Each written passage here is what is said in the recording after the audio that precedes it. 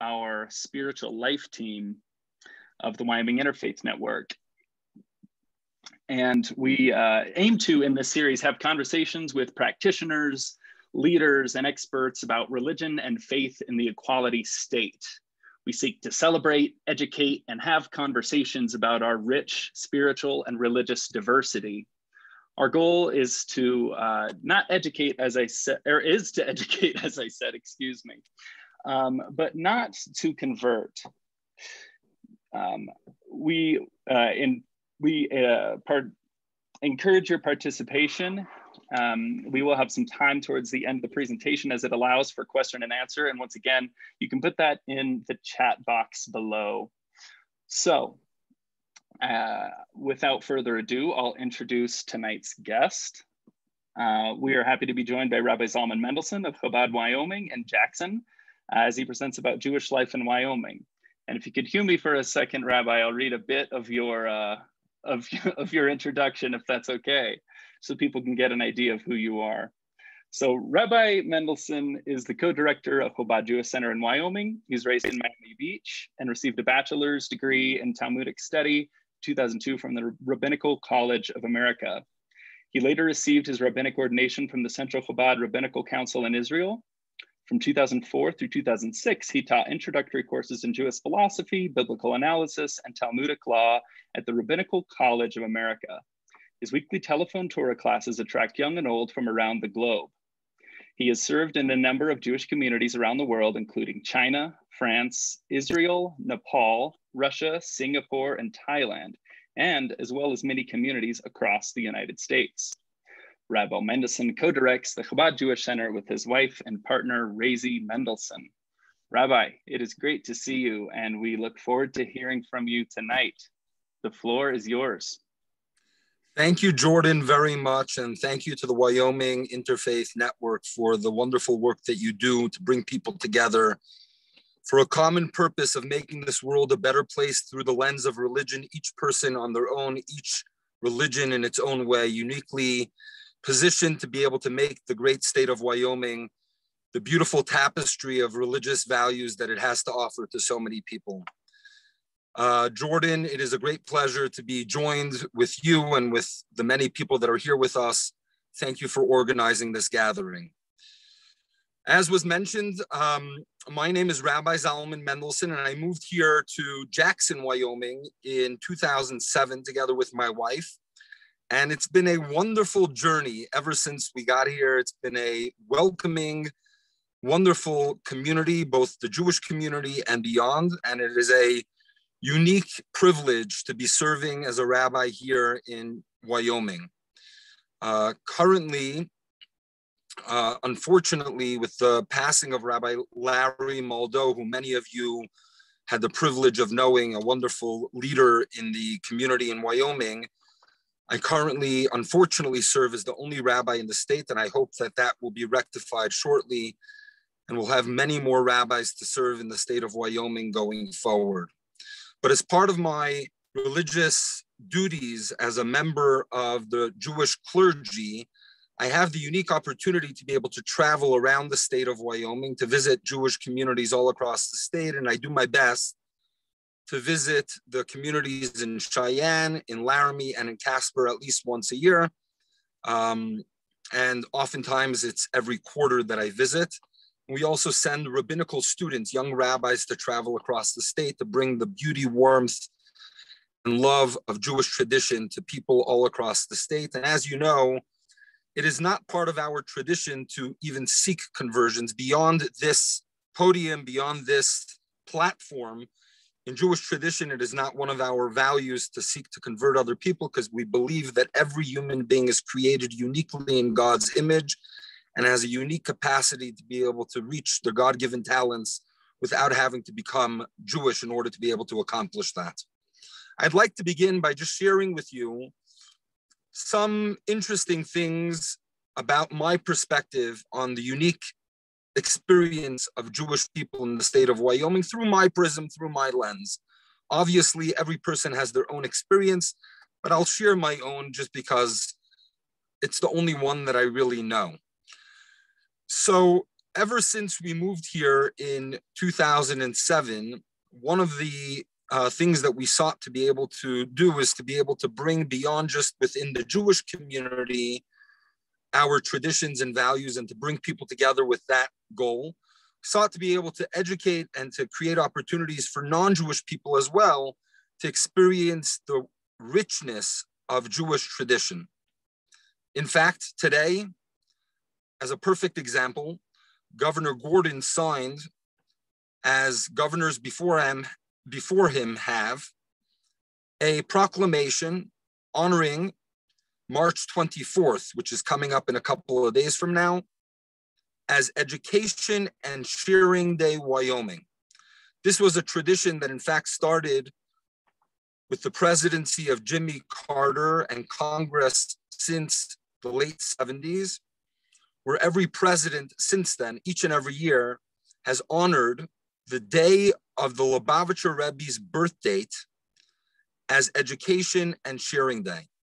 The Lubavitcher Rebbe of blessed memory, my mentor and a great giant of a spiritual leader, dedicated his entire life towards furthering education, both within the Jewish community and beyond.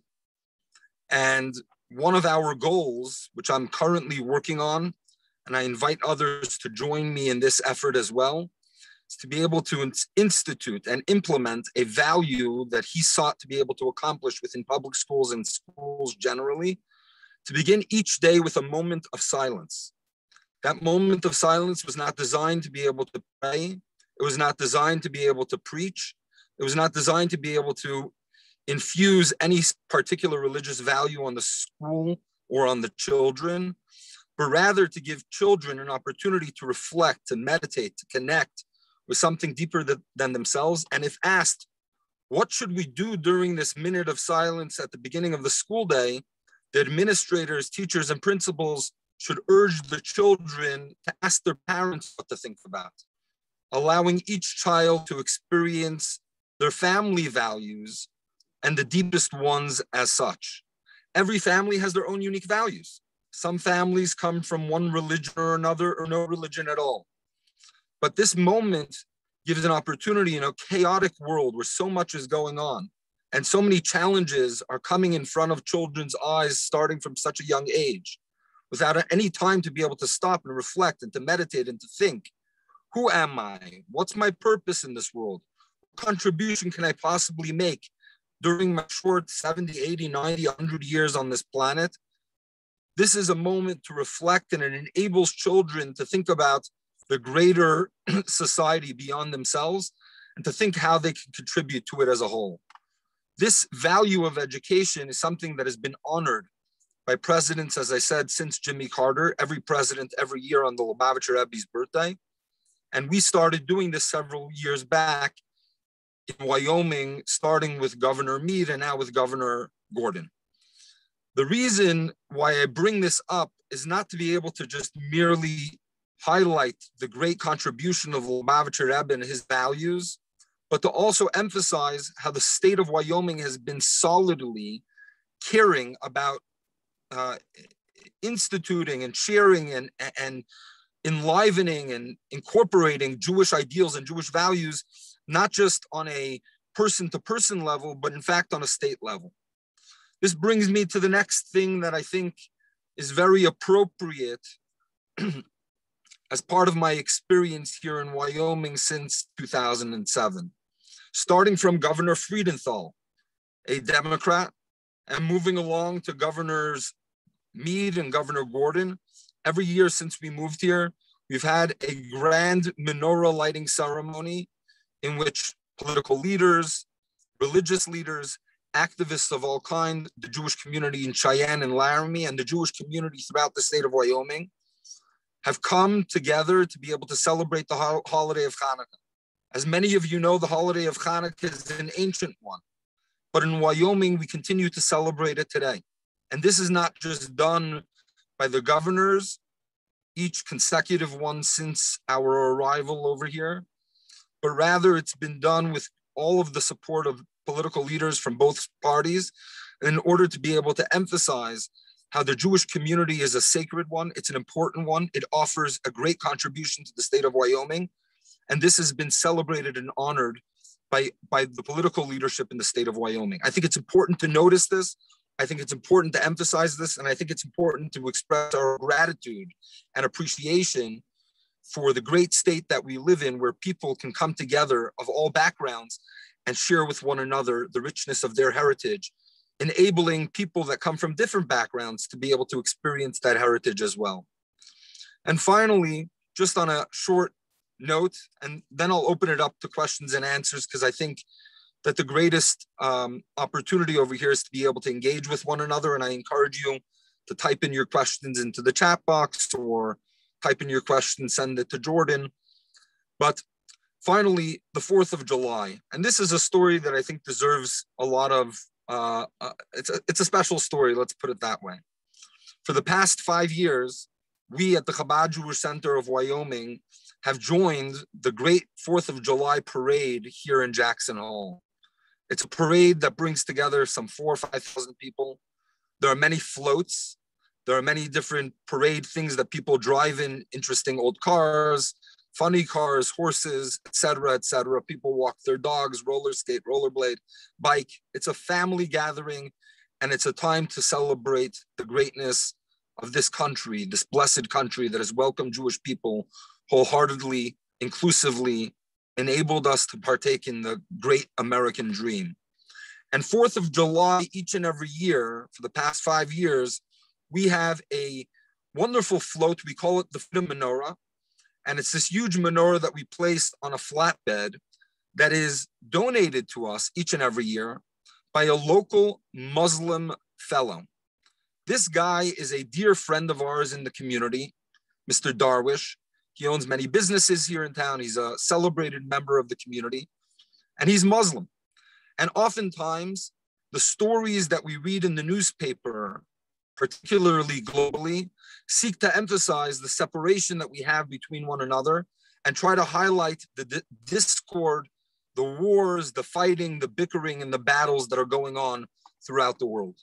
Over here in Jackson and throughout Wyoming, what we experience is exactly the opposite. The brotherly love, the sisterly love, the community, the neighborliness. Over here in Jackson, you have a religious Orthodox rabbi celebrating the 4th of July with the support and care of a religious Muslim. And to me, this is really the story of Wyoming in a nutshell. We have many wonderful friends in the Christian community who have been incredibly supportive of the work that we do and have enabled us to be able to reach the great achievements that we've been able to have in every segment of society. In fact, I study on a weekly basis with a Christian pastor, Hebrew reading, and we have wonderful relationships with many Christian leaders throughout the state of Wyoming. And then you have a small but important membership and community members in our community, the Muslim population. They're not often recognized and realized for the contributions that they make, but their contributions are noticed by the people who certainly know them. And finally, the Jewish community. And all of these communities coming together to be able to celebrate what America stands for, what Wyoming stands for, to live and let live, to celebrate one another's greatness, to appreciate the diversity that we have. This, in essence, is the story of Wyoming. This, in essence, is the story of our experience here as the co-director of the Chabad Jewish Center of Wyoming, the important ability to be able to come together from a variety of backgrounds and do things that support the community as a whole. And so with that, I think that I'm sure many of you have questions. We're coming up now to the holiday of Passover, starting this Saturday night, the story of the Jewish people being enslaved in Egypt for 400 years, and finally coming out of that slavery some 3,500 years ago. We have the holiday that we just finished, the holiday of Purim, and many other holidays that we experience throughout the year. Some of you may be wondering about the different Jewish traditions or the different Jewish styles of practice.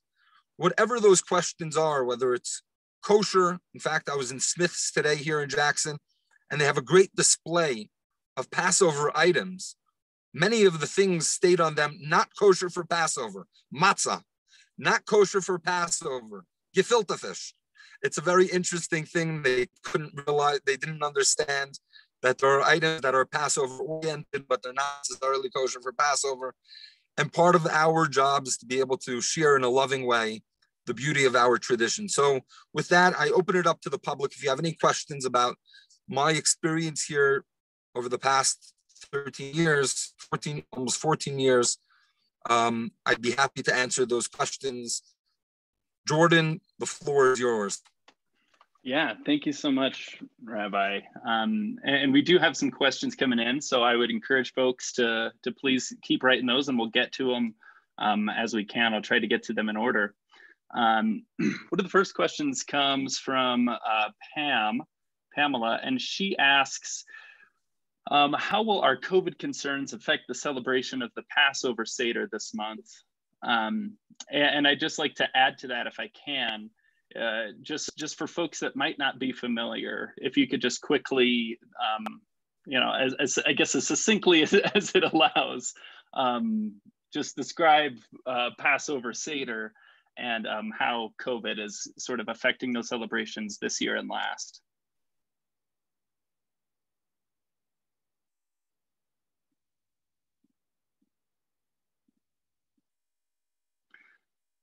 Well, it seems that we lost Rabbi Mendelsohn. I see his connection got bad and he dropped out. I'm sure that he will try to attend. Oh, there he is.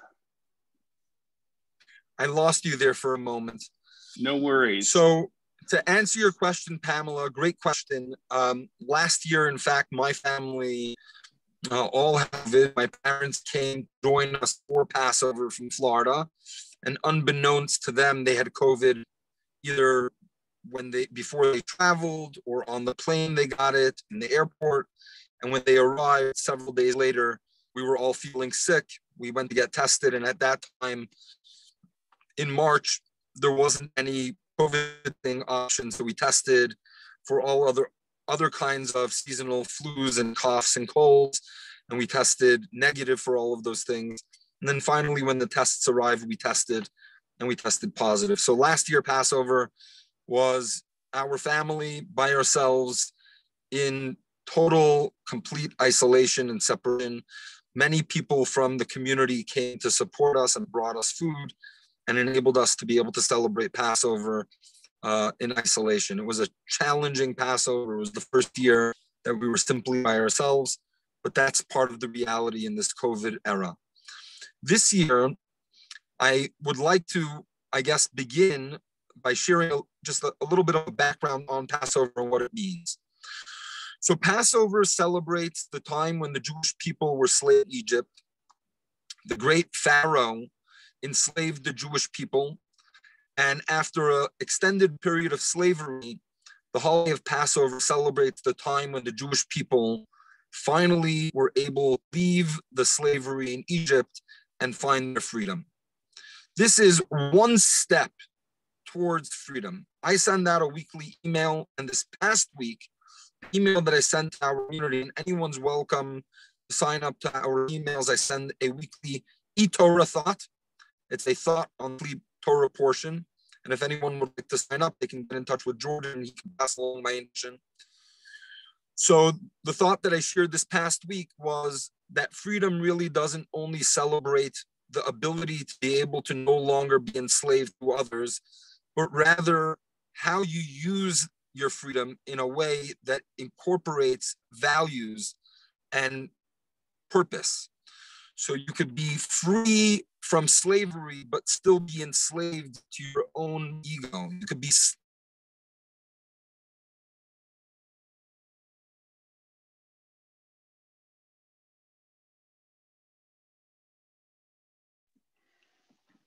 Well, it seems that we're having a little bit of trouble with his internet. I'm going to request that just to help with that when he gets on, we try to do without video and that we just are able to listen.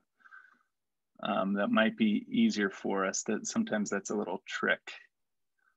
I'm sorry about this. No worries. If you want to just turn off your video and just do voice, that might be, maybe that's better.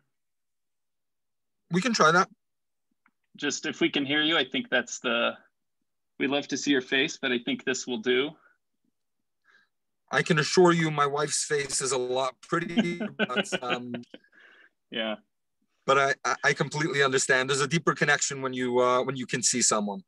Right. So in any event, so Passover celebrates this idea that you're not just free from slavery, but you've achieved a level of freedom through through purposeful living.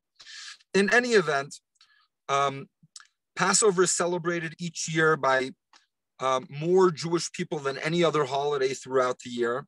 It's a time of family gathering where we come together to recall this slavery and this sense of freedom by gathering for the famous Passover Seder dinner. Christians know about the Passover Seder dinner, also known as the Last Supper.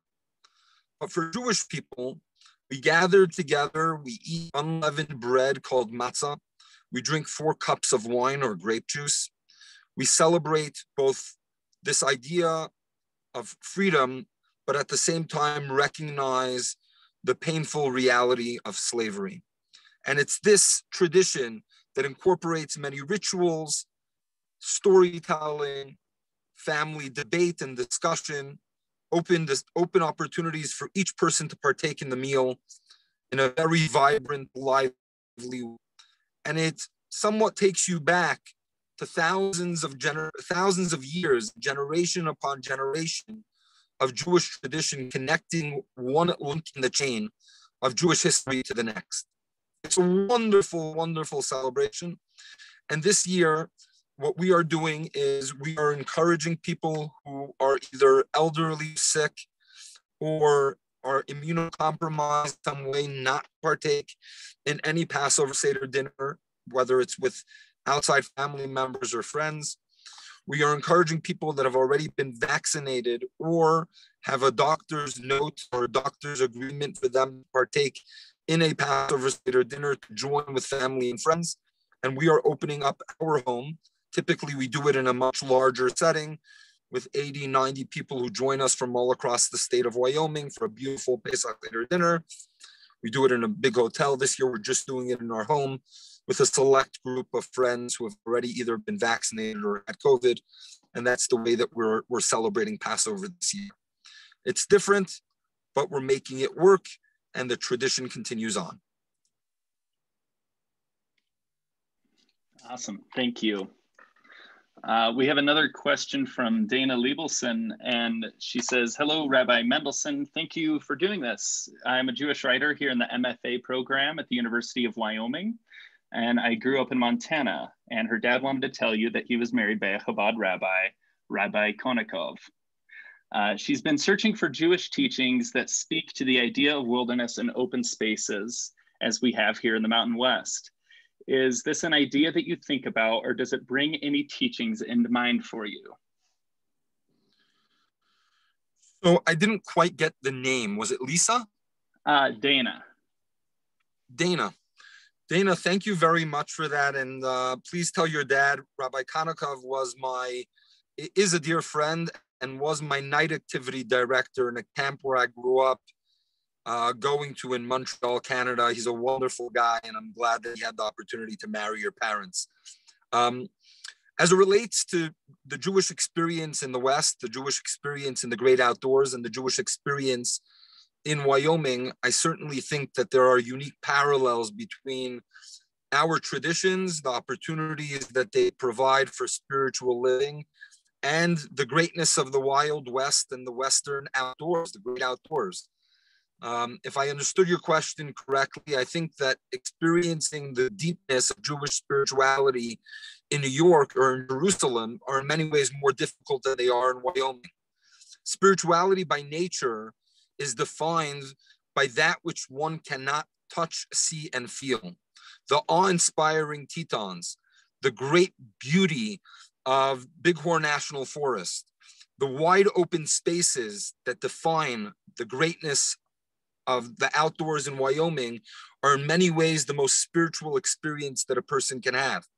I think it's far easier for someone who's disconnected from any form of religious spirituality to find a connection to God, to find a connection to spirituality in a place like Wyoming than it would be in the rat race of a large city filled with concrete.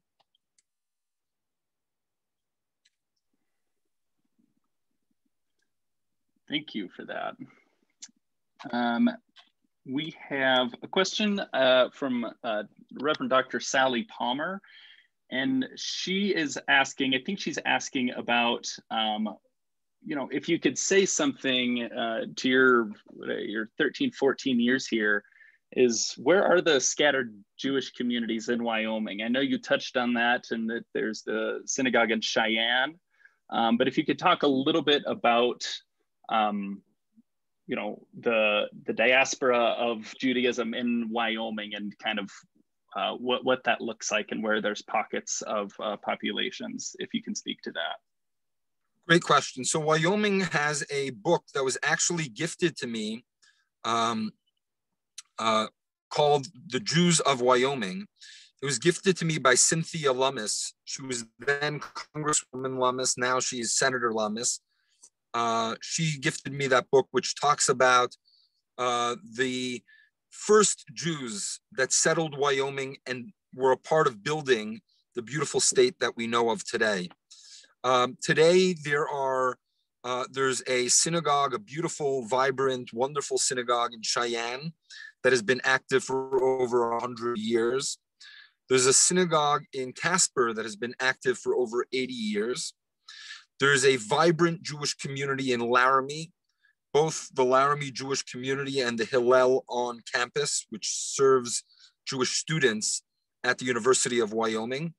And then there are two active Jewish communities in Jackson, one led by myself and my wife, Razy, the Chabad Jewish Center, and one called the Jackson Hole Jewish Community.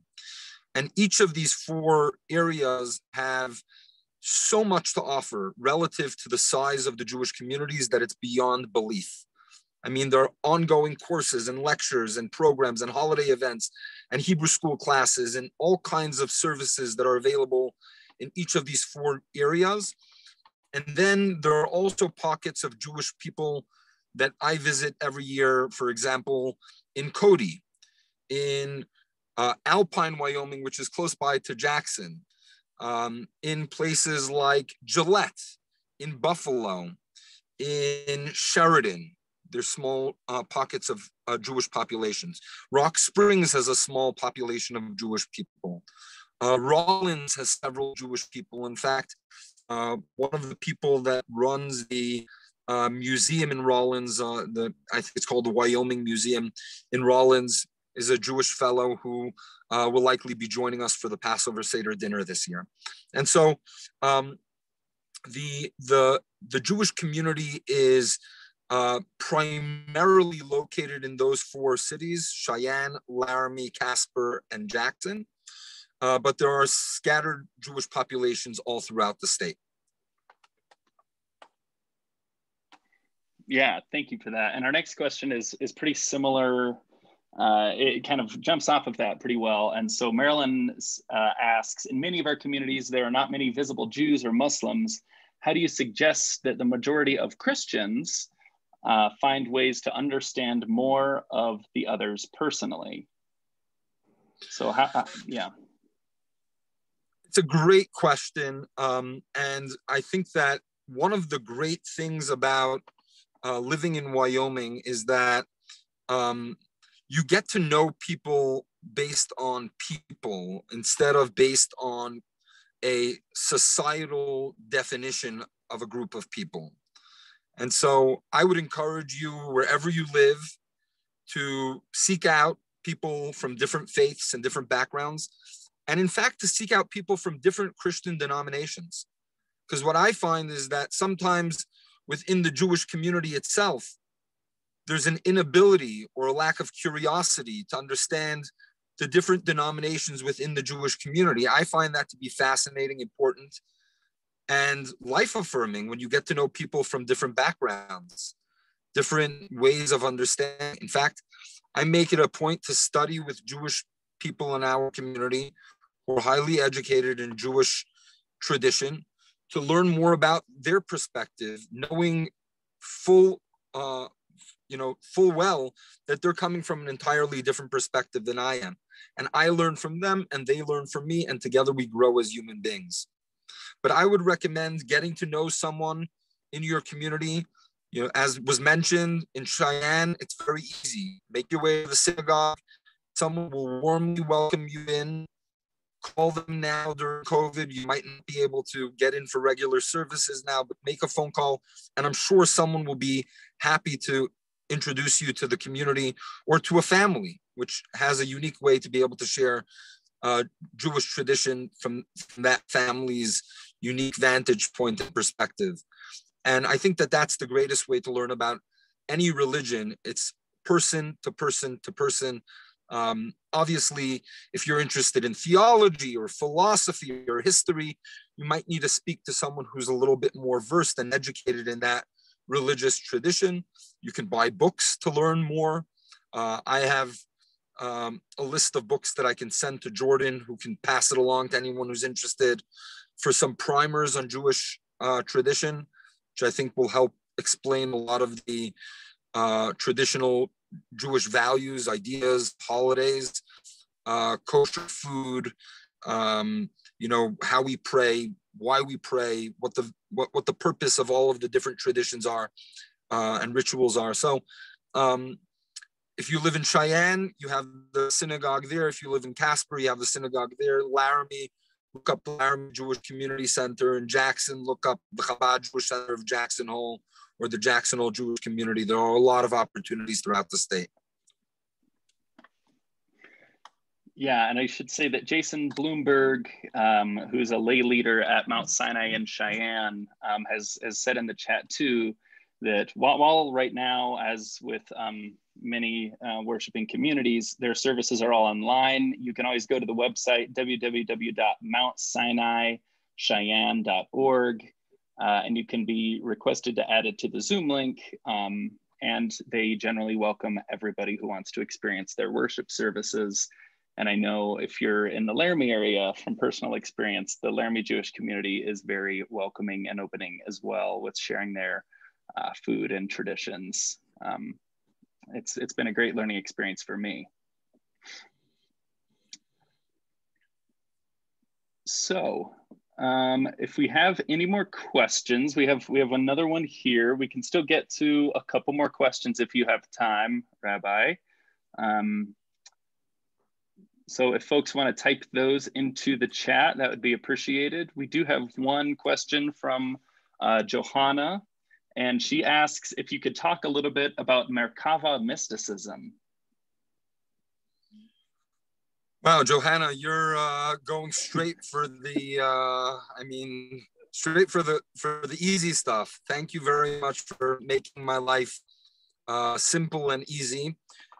What I'll do is, Johanna, if you're interested in studying more about Kabbalah and Jewish mysticism, you can email me directly at rabbi@jewishwyoming.com. I'll be happy to answer your specific question. But what I will do is basically give a very brief overview of some of the ideas of the Merkava, mostly discussed in Ezekiel, and then highlighted and emphasized and discussed in greater detail in the Zohar and in many other texts of Jewish mysticism. The basic elements are as follows. God is defined and described as, number one, being infinite, but on the other hand, also having finite characteristics. Because the true definition of infinity is that it's truly could be everything, both infinite and finite. So for the finite side of things, there are descriptive definitions of God that can be defined as 3 intellectual characteristics and 7 emotional characteristics, which are not directly, but indirectly highlighted in the story of the Merkava. The 3 intellectual faculties are, in fact, Chabad. Chabad is the name of the organization that I run, but it's also an acronym for the 3 words Chachma, Bina, and Das, wisdom, understanding, and knowledge. These are three intellectual powers that Kabbalistically is described to have infused within the world wisdom, purpose, and direction. Then there are 7 emotional characteristics, totaling 10, the 3 intellectual and the 7 emotional. The 7 here are Chesed, Gevura, Tiferes, Netzach, Hod, Yesod, and Malchus, which loosely translated is affection, and Chesed is kindness or affection, Gevura is stringency or harshness and limitations. Tiferes is beauty or harmony. Netzach is victory or the need to win, a winning characteristic. Hod is devotion and consistency. Yesod is foundation and communication. And Malchus is defined as reality. And these 7 emotional characteristics, coupled with the 3 intellectual characteristics, are the defined characteristics of God that he infuses within the world, the characteristics which then become part of the human characteristics as well, societal characteristics as well. I can describe this in greater detail and give more of a broader picture to help really explain all of this, but that would be likely a lecture of about 4 hours long. We're going to stop here. Yeah, maybe we can save that for another time, perhaps. Well, last I put it out on the chat. If I put out a last call for questions. If anybody has any questions they'd like to hear, anything from Rabbi Mendelsohn, please type them in the chat, and we can get to those as we close out our evening. I do want to say real quick while we're waiting for maybe 1 or 2 more questions here, that the Wyoming Interfaith Network is helping sponsor an interfaith art exhibition from the nonprofit called Caravan. And the art exhibit is called Abraham Out of One Many. And it's an artistic exploration of living harmoniously, inspired by Abraham, the common ancestor of the 3 celebrated Abrahamic faiths, Christianity, Judaism, and Islam.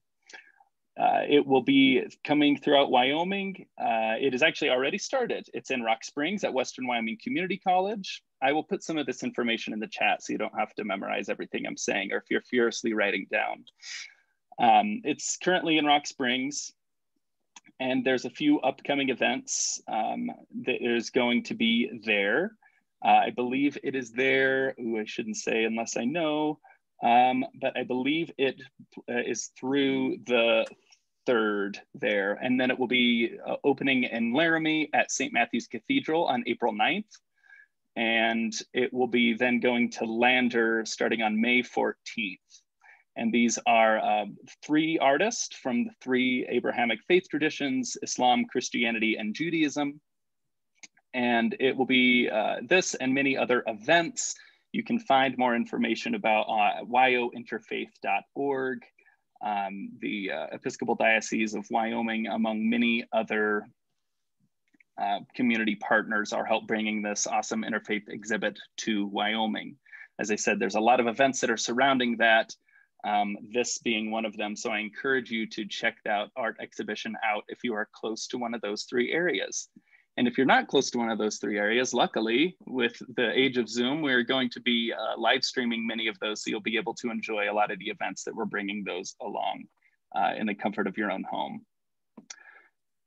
So we have just one more question for you to close out the evening. Does that sound good, Rabbi? That works for me. I'm here as long as you need me. All righty. So Kamaya asks, what was one of your most meaningful experiences as the Chabad rabbi in Jackson? Hi, Kamaya, great to hear from you.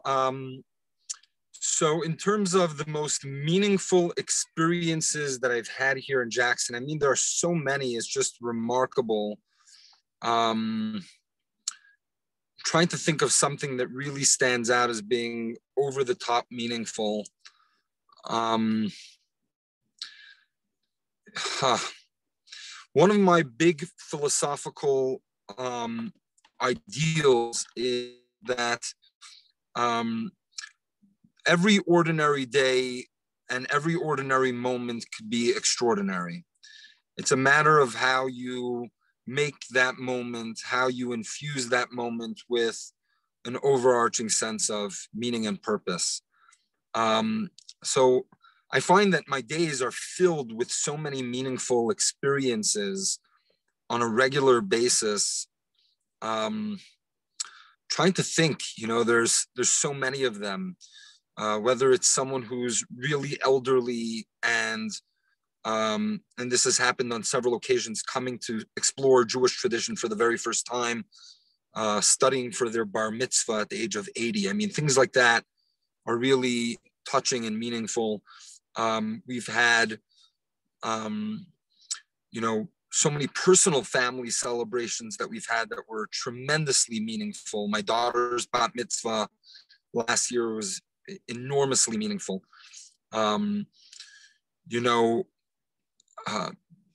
Driving cross state in snowstorms to be able to celebrate with people their personal family celebrations, or to unfortunately be at family losses, have been enormously meaningful. The list goes on and on. It's really hard for me to think about the most meaningful experience that I've had. Kameya, you're getting me good over here. I'm usually the furthest thing from being speechless, but I'm trying to think of something over here. You got the rabbi speechless. Congratulations. That's almost unheard of. Rabbis are seldom speechless. The most meaningful experience in the last 13 years. Kameya, the time that we spend together on a regular basis is always meaningful. The work that we do over here, I'll share with you something interesting that recently happened. I mean, there's so many different things.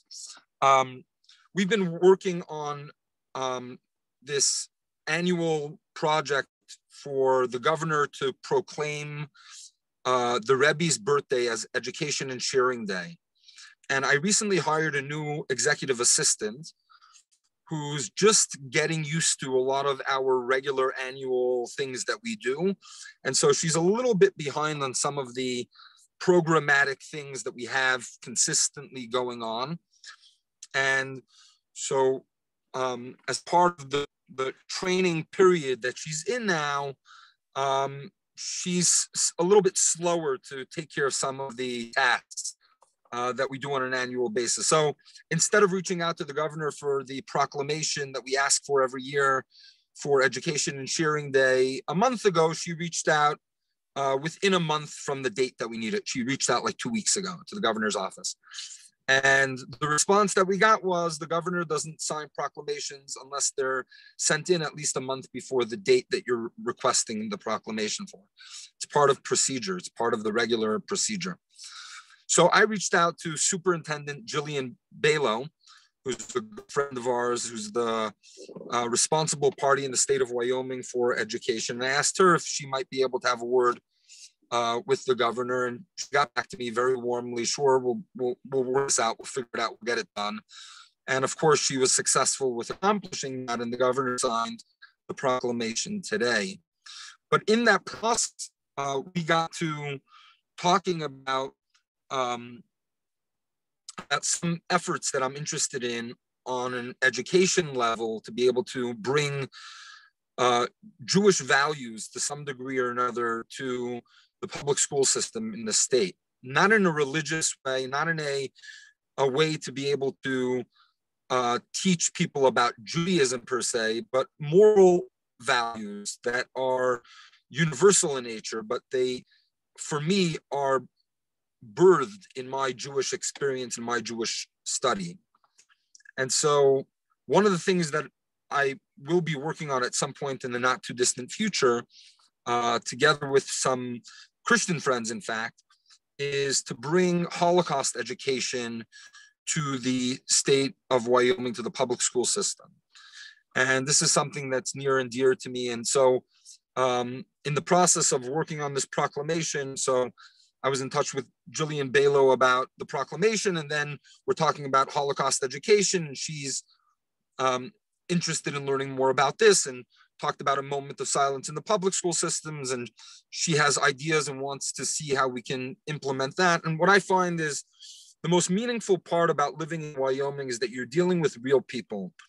The process of large government systems and large communities often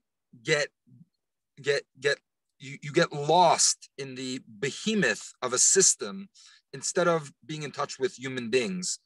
What I find as a whole is the beauty of the state of Wyoming is that every person matters. And for me, that's the most meaningful idea.